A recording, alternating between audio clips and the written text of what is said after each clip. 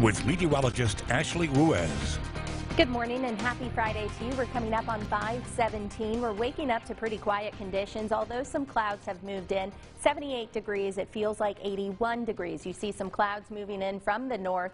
Those will eventually dissipate, and we're going to see mostly sunny to partly cloudy skies today. Temperatures mid and upper 70s, even New Orleans in the upper 70s, but we're going to warm up into the mid 90s today. Feels like temperatures well into the triple digits for several hours on end. Rain chance only 10 to 20%.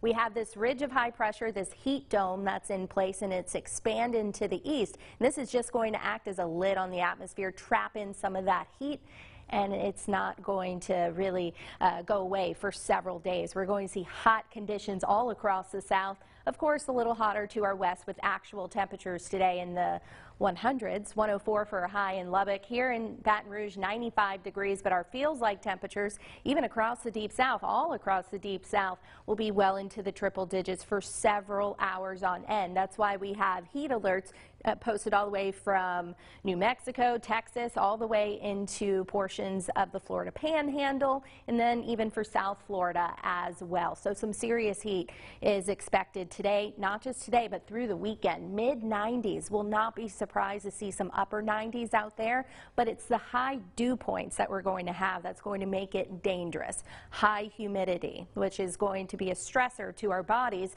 with heat indices well into the triple digits again for several hours, potentially up to 115 for feels like temperature tomorrow, possibly into Sunday and Monday as well, with highs in the mid and upper 90s. So again, the heat is not going anywhere, the high humidity is not going anywhere, and we're going to see very little relief from the heat in terms of rain chances. So to beat the heat, of course, drink plenty of water. Even if you're not thirsty, you want to cool off in shaded areas, but keep in mind those feels like temperatures are what it will feel like even in the shade. You want to avoid caffeinated drinks, also adult beverages as well. Drink plenty of water, and then of course you want to stay in the AC. Do not forget about your fur babies. They can get heat stroke as well, especially dogs with pushed in faces, pugs, boxers, such as that. They can get heat stroke just within about 10 minutes. So something to keep in mind. I bumped rain chances up a little bit on Saturday because we may have to watch this disturbance that may push through from the north and northeast. That could bring us some wet weather late tomorrow afternoon and into the evening hours. Futurecast, I think, is being a little aggressive on this,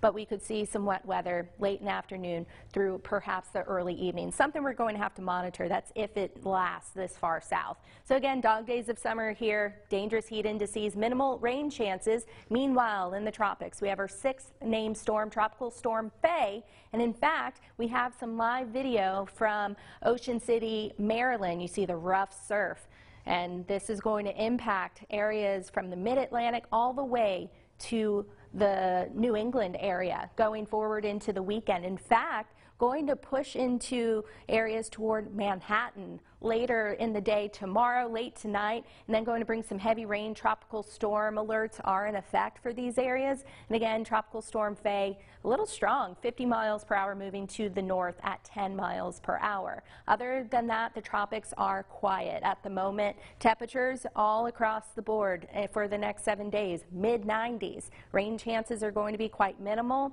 And then our feels like temperatures all the way through the weekend and into next week will be, again, well into the triple digits. So if you are going to be outdoors at any point, please use extreme caution. Let's get a quick check on the traffic situation this morning.